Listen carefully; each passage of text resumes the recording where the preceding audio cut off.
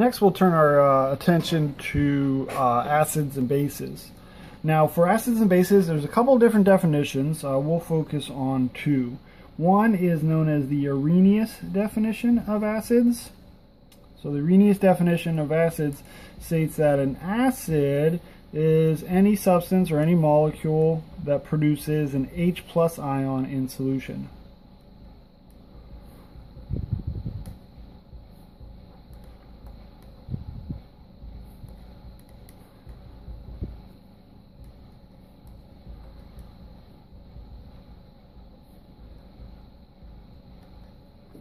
So an example of an acid for this definition would be hydrochloric acid.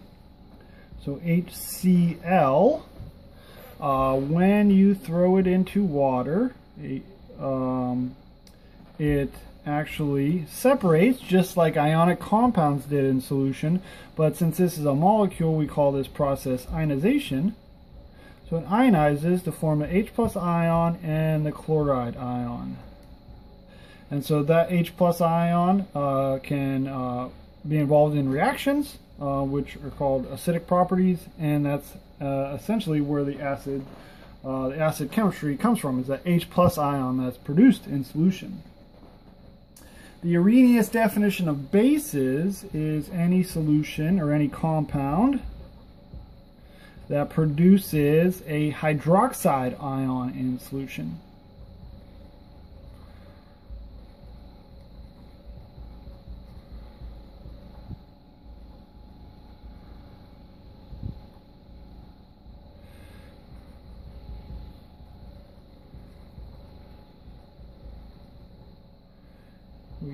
Solution. So a good example of that would be sodium hydroxide. Sodium hydroxide, we know, is an inorganic, ionic compound.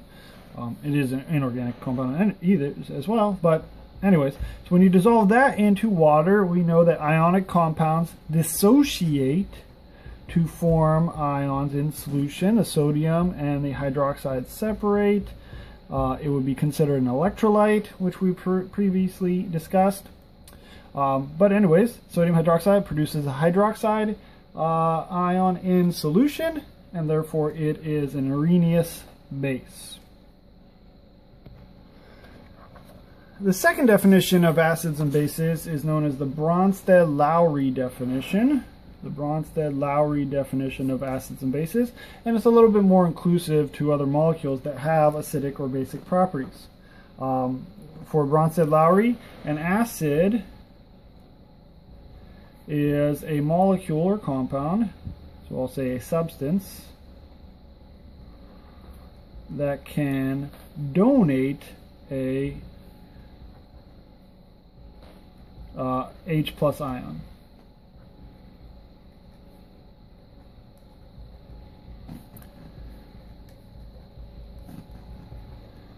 And since an H+ cation, a hydrogen cation, is just a proton, a hydrogen atom has one proton, one electron. If it lost its electron, it's a proton.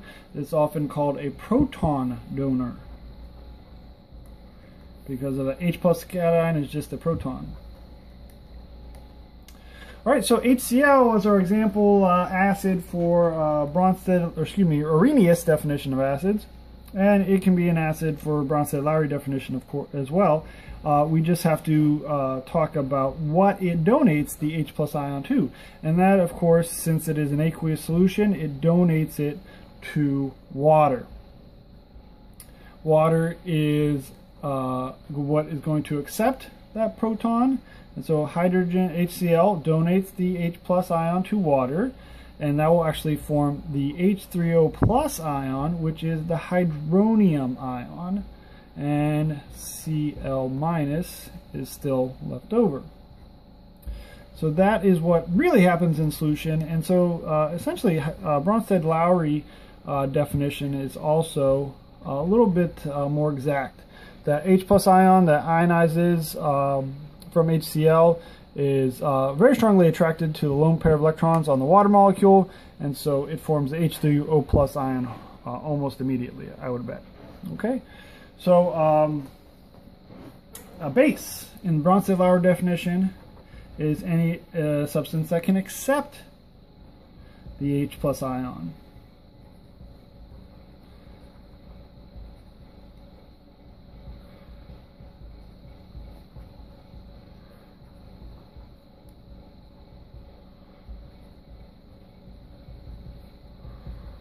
And of course, hydroxide can accept H plus ions to form water. But this definition of acids explains the basic properties for nitrogen-containing molecules like ammonia. Ammonia can accept hydrogen ions, and if you place ammonia, NH3, in water, it will accept a hydrogen ion from water and produce the ammonium polyatomic ion, NH4 plus hydroxide is what's left over when hydrogen water donates a hydrogen ion to ammonia. And so we can still see that the Arrhenius definition is still maintained, produces a hydroxide in solution, but in terms of ammonia, how it does that is it actually accepts a H plus ion from water. In these two scenarios, we can see that water is involved in both these processes, and in each process, water is doing something different. Water, in the case of HCl, water is accepting a proton to form hydronium, which makes it a base. And in this scenario, water is donating a hydrogen ion to ammonia, and of course, in this case, that makes it an acid. And so water is a substance that's called amphoteric, a substance that can act like a base or an acid. It can donate or accept H plus ions. Amphoteric substances that can accept or donate, I should say and or donate, because of course some substances like amino acids and proteins can do both at the same time, or donate H plus ions.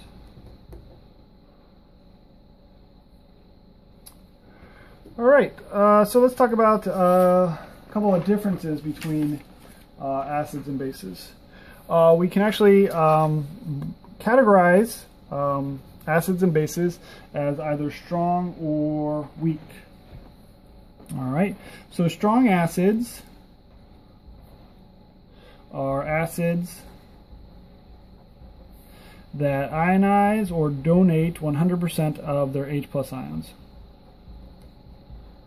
So ionize 100%. Or donate 100% of their ions. And a good example of that was HCl.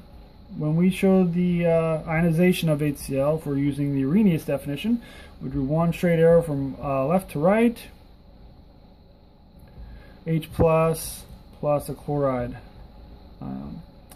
And so they do that 100% of the time. So in solution, if you have a hydrochloric acid solution, you have 100% of the ions, H plus and chloride, or even if you want to think about it as hydronium, 100% hydronium and chloride, you have 0 HCl molecules left over. It is all ions. Strong bases are the same way. They produce 100% of the hydroxide ions. 100% of hydroxide ions are produced. And strong bases are only soluble hydroxide compounds. And those are primarily group 1 and group 2 hydroxide ions. So potassium hydroxide is a strong base because when you dissolve it in water, it produces 100% hydroxide ions. None of the hydroxide ions stay with the potassium hydroxide. It's 100% dissociation. And so that's actually a better way to explain this. 100% of hydroxide ions are produced, or what we could say is 100% dissociation.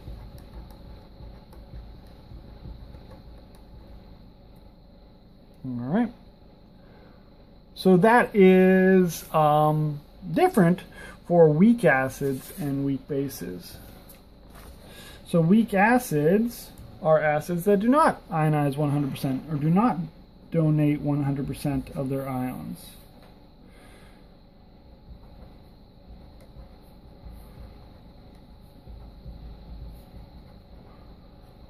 All right.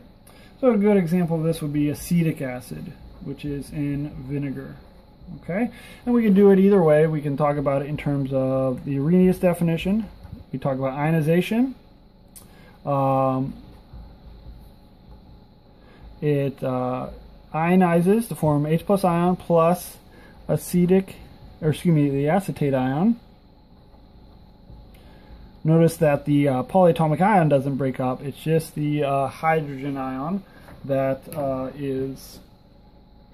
separates or ionizes. What happens is that it actually doesn't produce 100% of the ions, and so I actually made a mistake. I shouldn't write a full arrow from left to right. What I need to write is a half arrow left and a bottom half arrow as well. So indicate that these ions are both the ions and the molecule is present. So essentially what happens is the molecule ionizes, and then the ions connect, or this hydrogen protonates this acetate polyatomic ion to form the acetic acid molecule again. And so we could write this in terms of the Bronsted-Lowry definition as well. We can say that acetic acid donates its proton to water, and it does this back and forth, which is known as equilibrium, sets up equilibrium to form the hydronium ion and the acetate polyatomic ion. So this forward reaction, the acetic acid donates its proton to water, is happening at the same rate that the hydronium ion is donating its acetate ion back to, or hydronium donates the hydrogen back to the acetate polyatomic ion. So these reactions go back and forth, and it's less than 100%. So in solution you have some molecules and some ions. And the concentration of the ions depends on how strong or the weak acid is, as well as the concentration. The same type of setup occurs for weak bases. Ammonia or nitrogen containing compounds was our first example, and it's still a good one here. So we notice that it reacts with water. It will accept a proton from water, but it does so in a fashion that's less than 100%. So same thing, it's going to set up equilibrium, so we need to write back and forth arrows, and it will produce ammonium ions when it accepts that proton, and the hydroxide ion. But it doesn't do it 100%. There's some of the ammonium and hydroxide ions present, and then some ammonia molecules by themselves present in the solution all at the same time.